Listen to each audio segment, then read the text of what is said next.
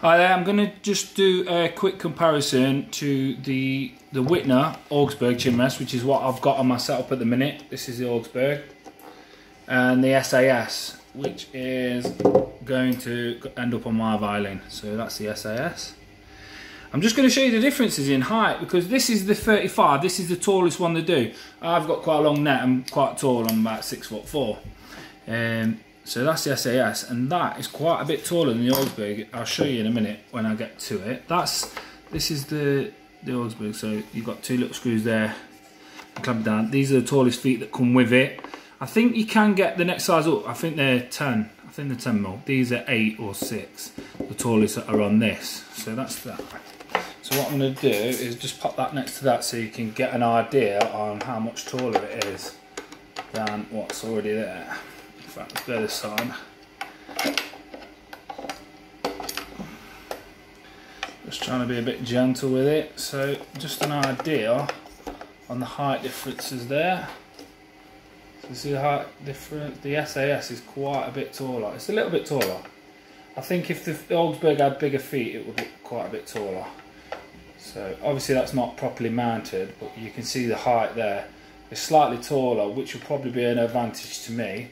So if I put this on the other one, just have another look at this side, just to see where we're at. So that, I know it's not a great angle, but you can see that the difference in height. So if I put it back to this side, we'll have another look. So this is the SAS, this is the taller SAS one. So if I turn that to the side, you can see it hovers over quite a bit. I'm going to mount this properly in a bit, but that's to give you an idea on the heights. You see the heights there? It's quite a bit different. So they've both got a nice shape, really. I quite like this. Obviously I'm a novice myself, so it's just an idea, because my neck sometimes hurts and my shoulder, probably because I'm clamping down too much, or I'm having to come too far down. So I've used this so far. I'm really happy with this, but I'm trying to get my setup right. So using this, and I use a Wolf 40 Secondo, but I seem to need to go up with this, so that's why I've ordered this to go on. They've both got a nice cup. See, there's a nice shape to that. I've done another video on this, so there's quite a nice little cup to that. It's got a good shape. And then this one, that's the Augsburg. So that's the Augsburg. I'm going to take that off and I'm going to swap them. So I'll do another video another time. But that's it. Hopefully that's helped to give you an idea. That's the tallest SAS and that's the tallest Wittner. There's not many reviews out there to show the difference. So this is taller than this, unless the Augsburg comes with taller feet. But that's just to give you an idea of the difference. So the SAS is taller, and I'm going to now mount that onto this. So while I'm here, I might as well take this off and show you what it looks like when it's off, the Augsburg. So just spin these off.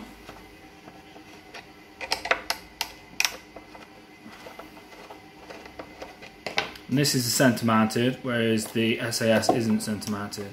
So that is the Augsburg off. So you've got these little rubber feet that come with it. See these little rubber feet there? They come with it and they sit on there, which is good for protecting your violin. I've been happy with it. It's just that I think the height needs to be a little bit taller for me, personally. So that's the bottom of it. And that's the back of it. It's pretty simple. There's two screws there. They screw it into the base, then you clip the feet onto the back. And then they just clip in there. And that is that. And now that's off. Let's have a little look. So where's this going to sit? So I've got this on. Let's have a little look. Okay. Okay, that's quite nice. It looks quite nice. It comes with a little tool to sit it on. And I'm going to have a little play with it myself. So let's have a little look. Get it over the tail. I think we're about right there. Okay. It does have a tilt option. So what I'm going to do is place that there and just gently tighten that up and just see how that's looking. Okay. It's got little plastic feet that come on it, so it might. A lot of people say that it looks like it's going to cause damage, but I'm guessing if you're just gentle with it and tighten it up gently, little bit by bit. I'm just going to see if there's anything else comes with it, like any soft padded feet or anything. No, it's got a little bit of foam in the bag. I'm guessing that's nothing. So that cost me £38 for the SAS. So we're going to give this a quick look at this. I'm just going to make sure I've tightened it on enough. I'm not going to go too tight with it. Okay, that's on. I'll just give that another little twist because I don't want to go too tight with it. So I've not really gone over tight with that.